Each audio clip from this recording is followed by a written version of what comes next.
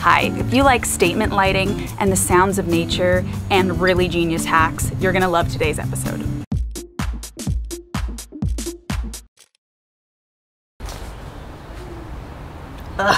Welcome back.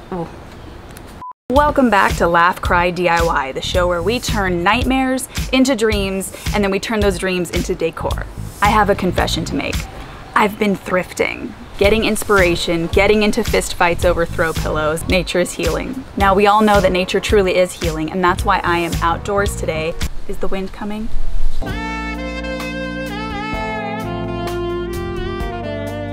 I mean, Beyonce. Fun fact, there's an actual beehive right over that fence and I am very allergic to bees. So truly the suspense is killing me. All right, what are we doing today? We are making pendant lighting. I was recently at the thrift store and I discovered these two beautifully ugly lampshades. Now I have a very exciting makeover coming up in which I envision a beautiful statement light as a center focal point.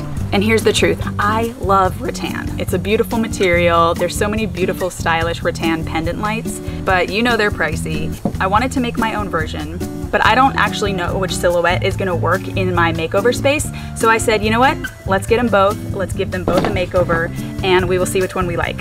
This is going in an outdoor space and I'm worried if it rains, it's gonna get soaked and lose its shape. So I needed a cheap and waterproof material to make a woven design. So I hope you're sitting down. I hope you're in something comfortable because you might faint. My solution is to use dollar store grass skirts. Here's why these are absolutely perfect. They are plastic, dyed to look like rattan. They're strong, so they won't break the way that actual like raffia or rattan ribbon. I don't know the difference between rattan and raffia, so I'm just gonna say it. And if they get rained on, they're plastic, so who cares? I mean, summer look. Okay, so here's the plan. We are going to take off all of the ugly things here and we are gonna use the silhouette and we are gonna weave that ribbon in beautiful designs and we are gonna give these lamps the hot girl summer they deserve. Unfortunately, in this society, to become beautiful, you need to go under the knife. So we are going to break her down to build her back up.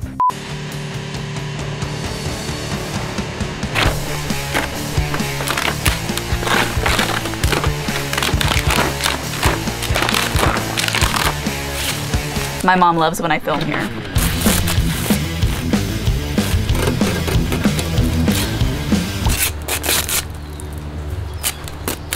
See, look, this is what happens when you let go of limiting beliefs. Ooh. All right, we have taken all of the glue, all of the fabric, everything off, and we have a beautiful clean frame. And now we are going to take the rattan ribbon and we are going to wrap the entire frame. I'm not using hot glue because the rule of hot glue is that if this is going to get hot, the glue will melt. And as I mentioned, this is gonna be outside. So I'm gonna go with Gorilla Wood glue because it can sustain temperatures up to 200 degrees. We're just gonna dab and wrap as we go.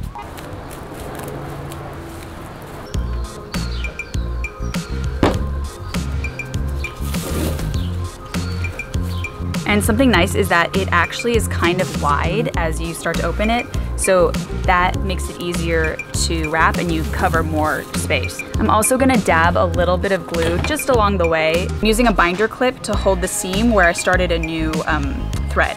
Alrighty, the top is all done. Now only 7 million more spokes.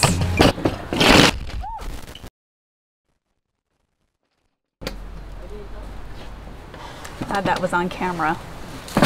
All right, so she's beautiful. We still have a clamp waiting to dry, but we are gonna start our weave pattern. And basically this is really simple.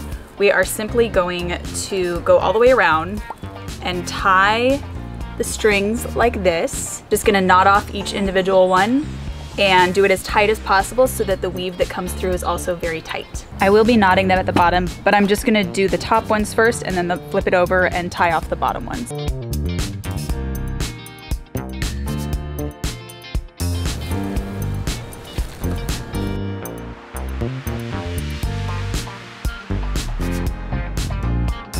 All right, we are beautifully tied up and now I'm going to tie the bottoms into the middle spokes to get these out of the way. Okay, look how pretty that is.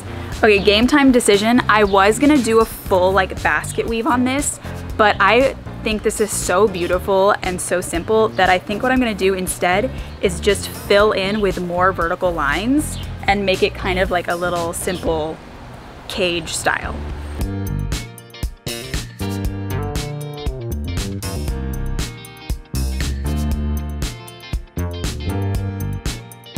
She is getting more and more beautiful. All right, honestly, at this point, I want to stop, but I can't because every time I do a new row, it just gets cuter and cuter. So I think I'm just gonna keep filling this in, and honestly, you get how it goes. So I'm just gonna do this off camera, and I'm gonna do the second lamp later. Ooh, baby, we are back. It is day 2, and we're still outside, and we have totally transformed this beautiful lampshade, and she is looking totally beautiful. So now it is time to move on to her sister. So I went ahead and took the liberty of pre-wrapping this one in all of the little rattan ribbon, and now we are going to do her design, which is going to be a little bit different. So for this little cutie, I'm just going to start with one.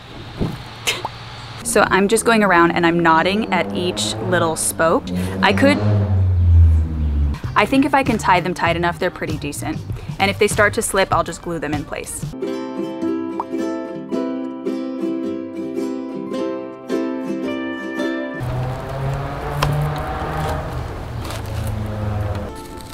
I'm also adjusting their placement as I go if it's needed.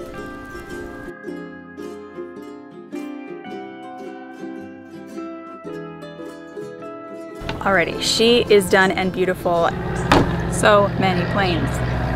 All right, so I didn't want to waste your time testing some weave patterns on camera, but I finally figured out the perfect basket weave that we're gonna do, and it is going to look like this. OMG, so beautiful, so pretty, elegant, glamorous, but mysterious as well.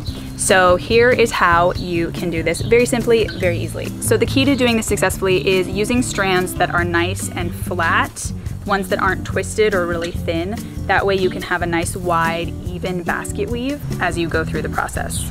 So basically what we're gonna do is what we've been doing all along, which is tying off at one end and then weaving this whole tail through the other ribbon so that it sits tight. You wanna space them consistently at the top and at the bottom, and then that way you'll have a really nice splayed out pattern like that that's pretty symmetrical. And if you keep it nice and tight, then you can actually manually go back in and adjust the ribbons so that they lay exactly where you want them to. So I've actually been working upside down because I'm doing these shorter knots at the top. I'm gonna do single knots at the top and go back and double knot them. That way, if anything's loose or wonky, I can easily get it off.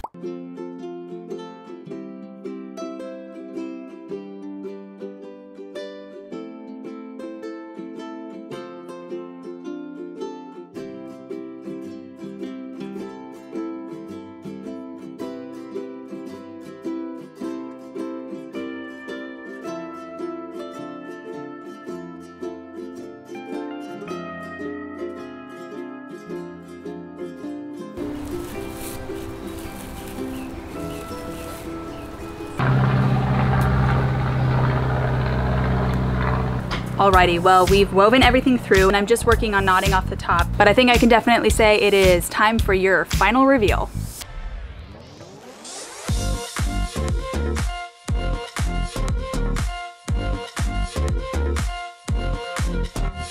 So I hope you guys enjoyed crafting in the great outdoors with me. If you have a couple hours to listen to a podcast, to watch your favorite murder documentary, this is a great activity to spruce up something in your house. Like and subscribe, and until next time, I will see you in the great outdoors.